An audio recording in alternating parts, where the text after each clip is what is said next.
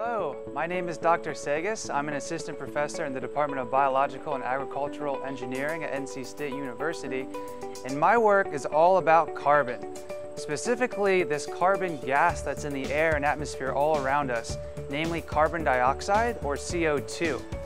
So unfortunately, there's a little too much CO2 in the atmosphere, and we need to develop technologies to extract or capture the CO2 from the air and put it in stable products or sequester it in the ground or deep underground for a long term.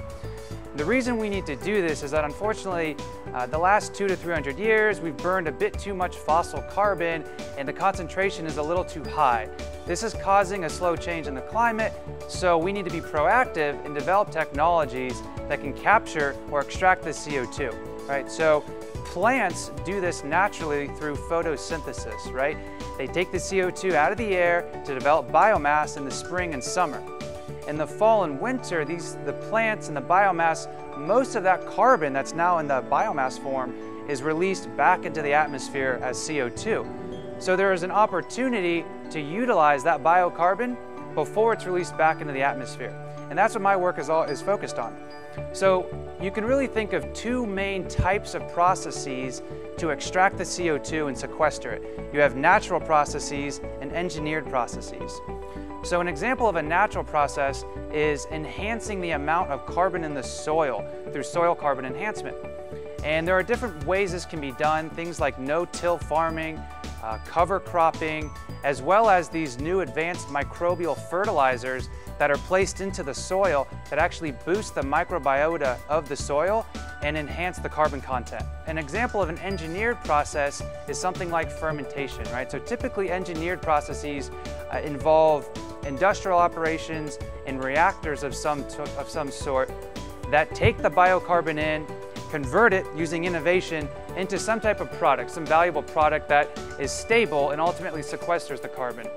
So an example of an engineered product could be a bioplastic. If you design an innovative bioprocess that converts the carbon into bioplastic without releasing too much CO2, you can prove through life cycle analysis that you've actually sequestered carbon from the atmosphere. So, to summarize, carbon capture, utilization, and sequestration is all about taking the CO2 from the atmosphere and putting it in some stable, sequestered, ideally valuable form. By the year 2050, we're expected to remove enough CO2 to basically account for every car that's currently running today. What that means is, think of every car on the planet, the billions of cars, and all the CO2 they're emitting per year. In the year 2050, we have to be able to capture that much CO2 and sequester it. That's a lot of CO2, and that's why this challenge is so daunting, and we have to get started now.